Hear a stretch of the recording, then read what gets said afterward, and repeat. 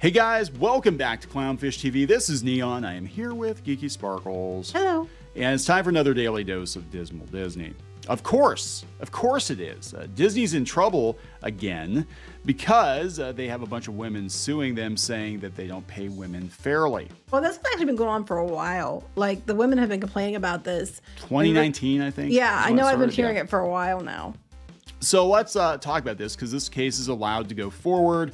And if it goes to court, Bob Iger might have to testify. And this is another blow against progressive Disney. Look how progressive you are. You underpay women. Here's Bob Iger. Ready?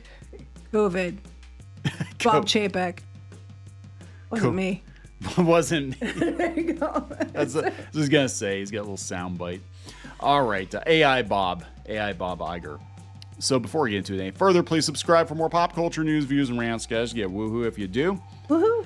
This is coming from Deadline. Let's see, Deadline's covering it. Variety's covering it. Oh no, more bad news for Disney. Yeah, Disney faces pay equity claims from thousands of... Is it just me, or do all the headlines on all the websites seem to be getting longer? They are. I've been seeing other ones. I'm like, how many words are you fitting in this headline? Let's get as much in there so we get found. Yeah, pretty much. But the thing is it's too long to even see it in the results, right?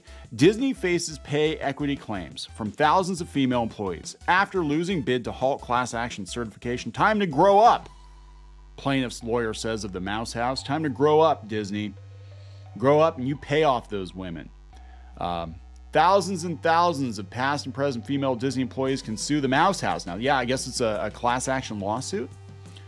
So over 4 years after Disney staffers LaRonda Rasmussen and Karen Moore sued for gender-based pay disparity, an LA judge on Friday has agreed the matter can become a class action suit. So that's going to open the floodgates. So any woman who has ever worked for Disney who feels like she was underpaid can get in on this Mickey Mouse action. Oh, damn. Potential payout in the hundreds of millions. Almost 10,000 women can join for legal action. At this rate, the trial could kick off in October of 2024. All right, so this is where they slap down Disney. Disney is 100 years old this week, the plaintiff's lawyer said. It's time to grow up and take responsibility for their actions on so many levels, not just this. As a point of law, the plaintiffs allege that Disney has violated the Fair Employment and Housing Act and California's Equal Pay Act. Now, this kind of goes along with what Blizzard Activision was accused of too. Seeking at least $150 million in lost wages, the suit could balloon in damages up to and beyond $300 million.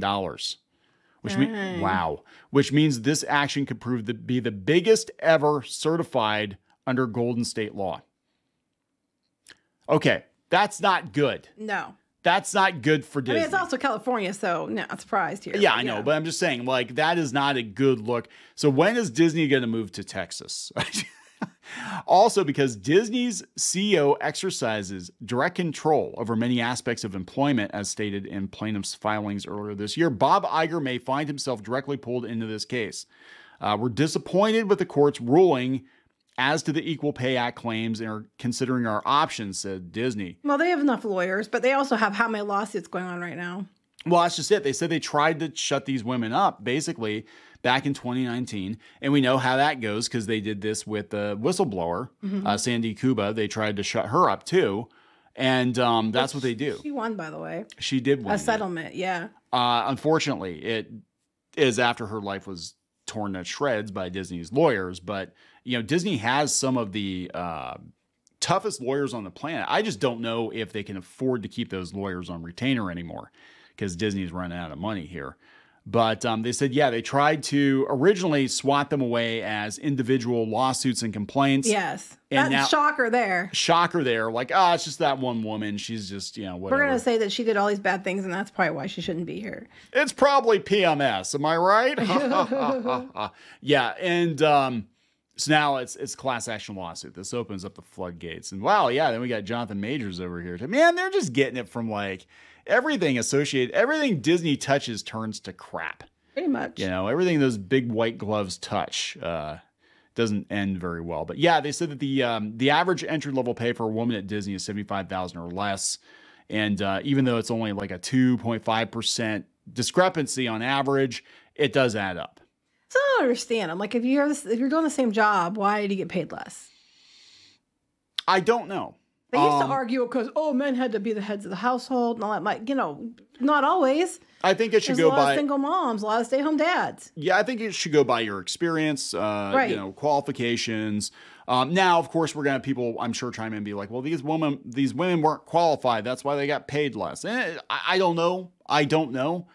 But I know one woman who was getting paid plenty, and that was Christine McCarthy. She was getting paid this plenty. has been something that keeps happening over and over again. People say it doesn't happen. It does happen though, because I can tell you, the one year there was a teacher strike, and where I used to live, and the teachers, they put their salaries in the paper because it was public record. Yeah, because they were trying to be like, those teachers don't deserve more money, and they got paid jack crap. They were really underpaid.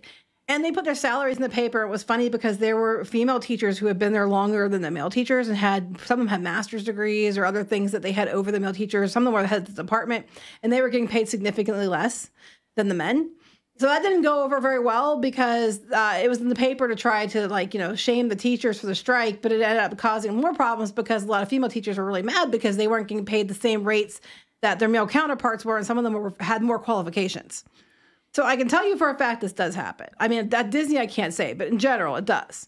Yeah, I thought that was kind of shit that they put the salaries in the paper. Yeah, I thought it was crap too. And the thing is, these people are like, they get summers off. They're overpaid babysitters. They do not get summers off. They only contracted for 9 months. But that's a whole other story. Anyway, I'm just saying this does happen. I know that it's happened for years now. As far as happening at Disney, I can't speak to that. But do I think it happens at Disney? It wouldn't surprise me. It wouldn't surprise me. It's just, again, here's another example of this company positioning itself as being very progressive, and they're not paying their female employees what they should be, or apparently. But they said that it doesn't include anybody at Hulu, ESPN, Pixar, or Fox, just Disney, for now. For now, yeah. For now. I don't know if Variety has anything different on it, but basically, Disney's gaslighting. Go back up. Disney is gaslighting women. Disney's been gaslighting these women for 4 years. They love their jobs, they love the brand, but they want to be respected and treated the way they should be in the workplace. Wow. So that's the attorney. Yeah. Disney expressed disappointment. Disney can fuck off. You know what? To be fair, Disney, a lot of people have been expressing disappointment in you for years now. So this is interesting right here. They said it's across the board, though. They said just because two employees are in the same job, family, and level, it doesn't mean their work is substantially similar.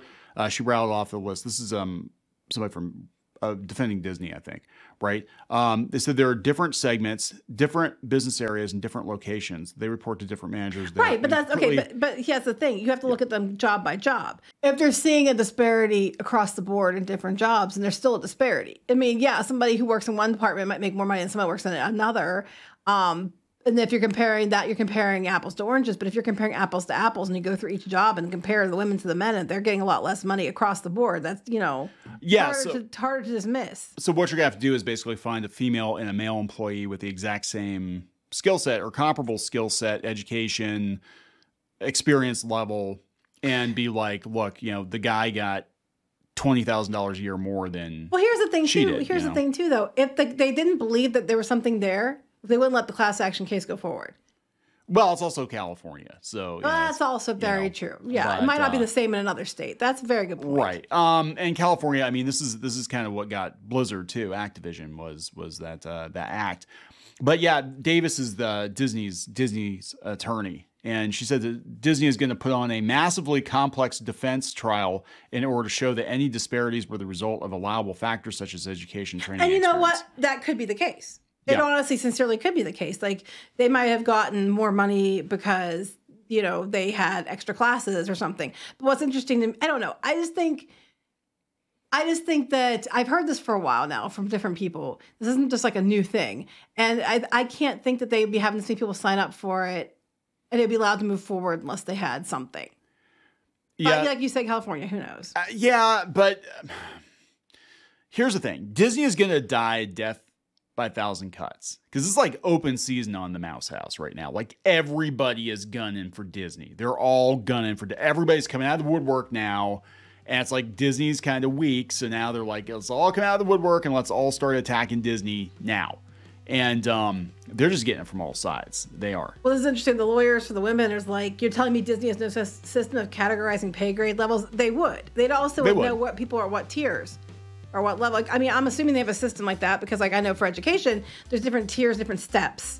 And depending on how many years you've been there, your education level, et cetera, you get more money for this, you know, that kind of thing. They should have some kind of record of how they determine who's offered what money.